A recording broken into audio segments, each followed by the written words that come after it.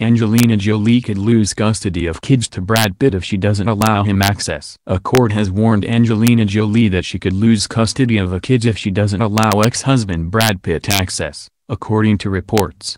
In court documents obtained by People, a judge reportedly tells Angelina that limiting the time Brad gets to spend with Maddox, 16, Pax, 14, Zahara, 13, Shiloh, 12, and 9-year-old twins Knox and Vivian is harmful to the kids.